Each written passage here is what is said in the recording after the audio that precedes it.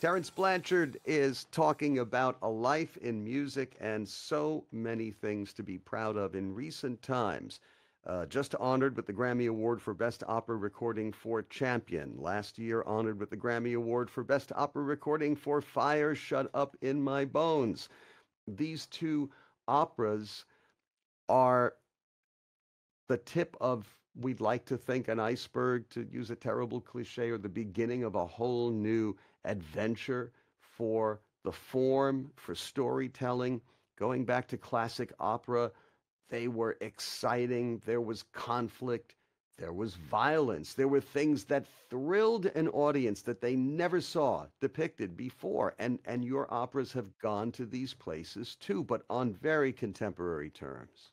My composition teacher, Roger Dickinson, was the guy that kind of prepared me for this years ago. When I started doing film work, I was excited about the opportunity, and he broke it down. He said, "That's great, but you're gaining experience in writing for orchestra to do something much bigger than film score." And I went, "Really?" Couldn't imagine what that could be. Then all of a sudden, Jim Robinson calls me up and from Opera Theater St. Louis and asked me to write an opera.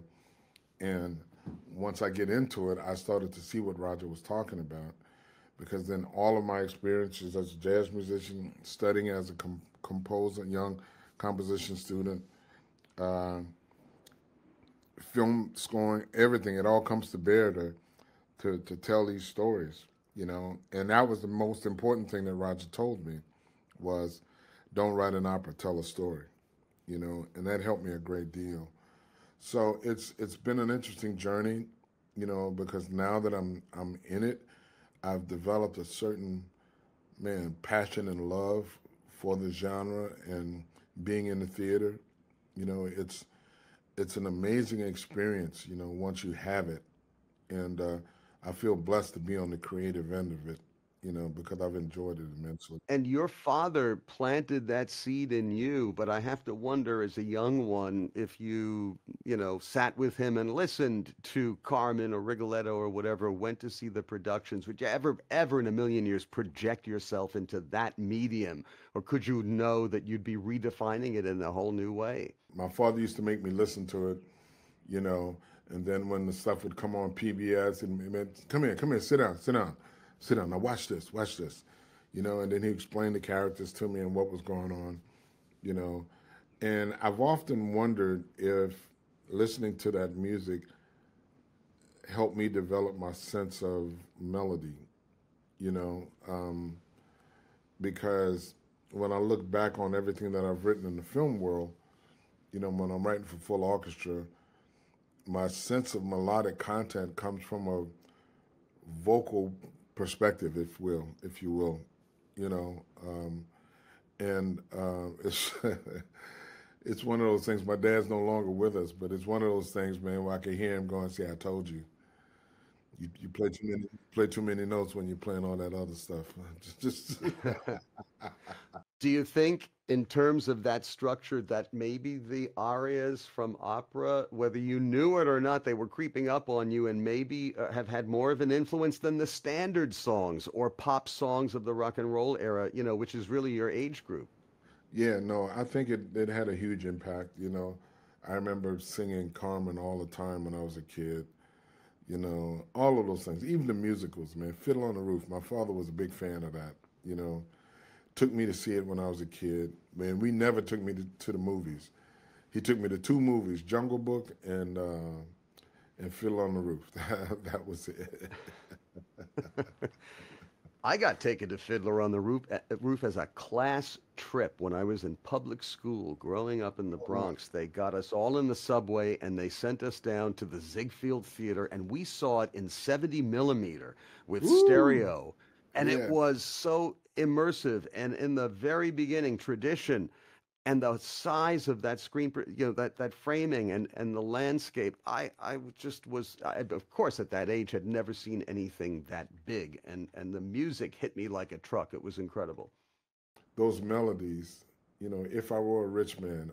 All of those things stuck around in the back of my brain. So, they probably had a huge impact on how I think and feel about melodic content.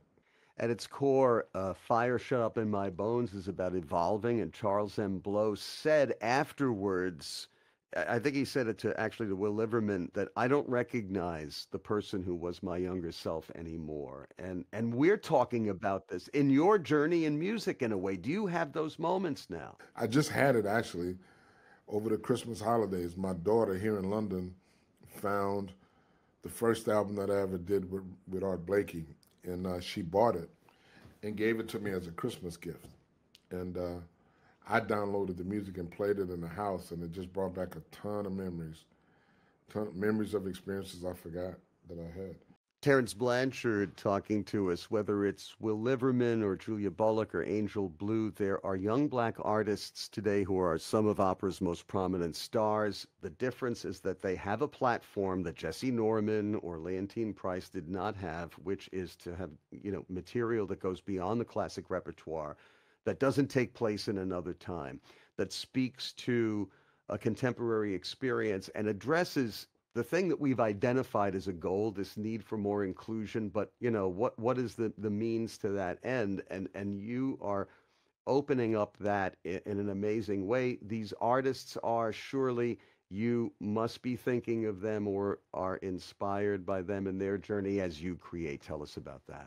Oh, definitely. I mean, I think one of the things that makes me the proudest about what it is that we do is being able to create vehicles for that level of talent that has existed in the African American community in the operatic world for generations, and to create content that they could relate to socially as well as musically is a true blessing, because now we're bringing our culture to the stage, we're telling our stories on the stage, and it broadens the experience for everybody, for the listeners as well, which is one of the reasons why wherever my operas have gone, the reviews have been the same. It's been the most diverse audiences they've seen in an opera house, which to me speaks to how there's a demographic of folk that have been overlooked, not paid attention to,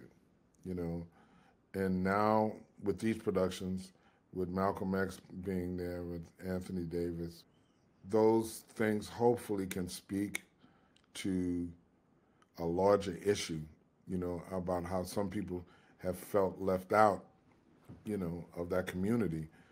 And it's not because of their lack of interest, which we've seen.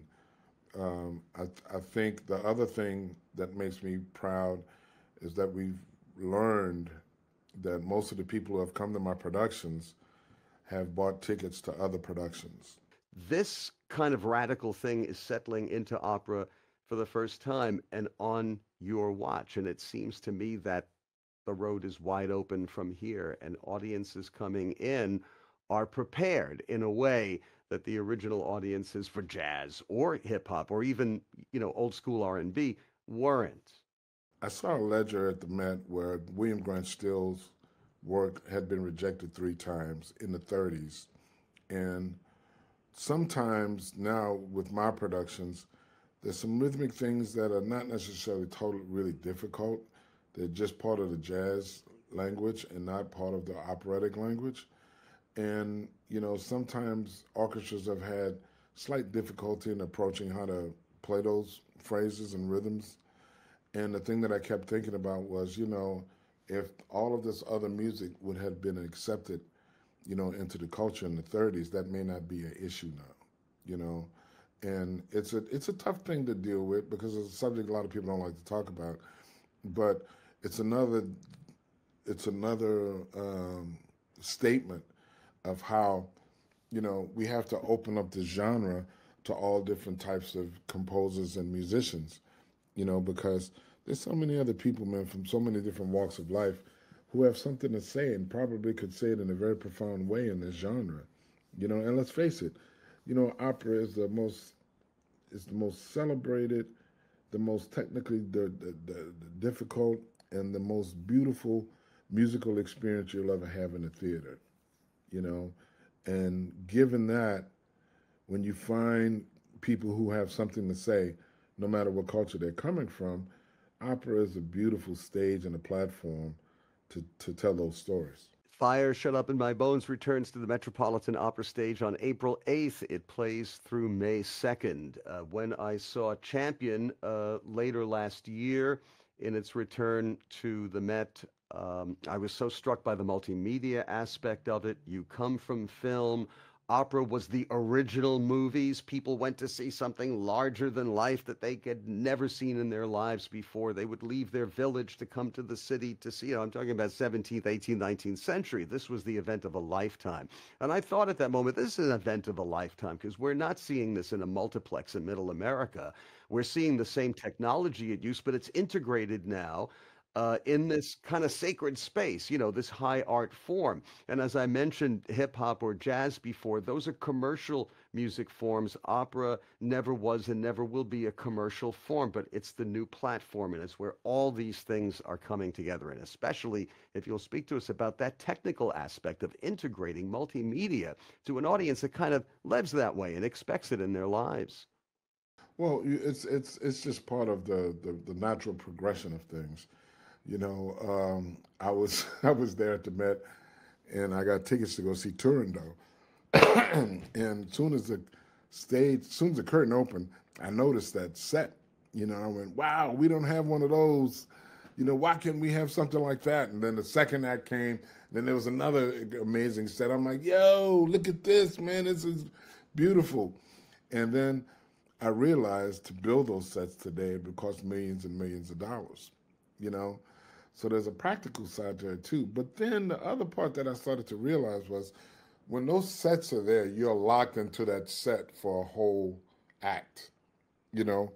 And what the digital video allows us to do is to treat it like a film, you know, where scenes can change, throughout an act. You don't have to be stuck to one thing because, those sets don't move, pretty easily. It takes time to move them.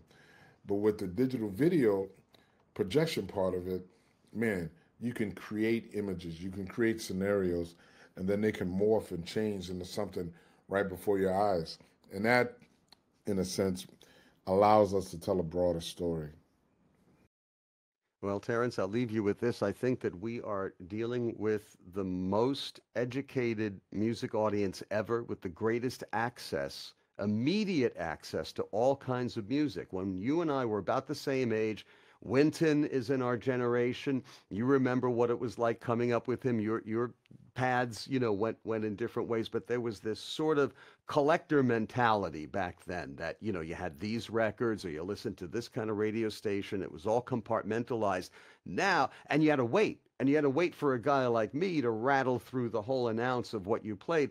Now, instant answers. You can YouTube a video of it. You can Google the artist. You've got your Spotify lists. You were the DJ, et cetera, et cetera.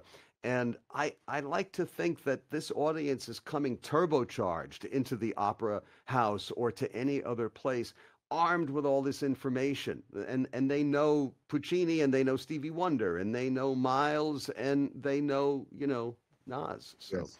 There have been so many people who said they've gone to the opera for the first time by going to one of our productions, and they've been excited about it. And people, like you said, people are coming to the opera having done their homework, knowing what the stories are about, knowing my history, knowing the history of the vocalists that are performing in the pieces, And then that in itself, right there, one of the things that I think we don't talk about enough is, man, I've never seen a community like the vocal community and the African American community in the operatic world. They are so supportive of each other, it's scary. If somebody gets a leading role in one of the productions, man, on opening night, there's a plethora of vocalists who have flown in from various cities to support their friends because they understand how important it is to be there. And I watch that and I get inspired by that as well, because that's also part of this whole new thing that you're talking about, because that information flies around at lightning speed, and when people come and experience the thing, next thing you know, it's up, being blogged, people are posting about it and telling everybody else you need to go and experience this. That's something that's new, and it's been really effective in how we've been getting the word out about what's been happening with these pieces. Yeah, so interesting what you say about the African American vocal community, because we must never lose sight of the fact that the church music of this community is what became rock and roll. It got bent and twisted into something very different, but there would be no I mean, the original 50s rock and roll came out of that. R&B came out of that. That opened up a door for all these other changes to happen.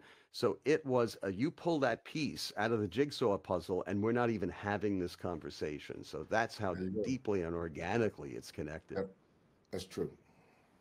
Terence Blanchard, so many blessings and a double toast to you for racking up Grammys and for a year of honors, and most importantly, for you to be able to participate in this year-long rollout Mm. as a performer and to use it as fire in your bones to keep on Mhm. creating. Thanks so much for sharing so much with us today.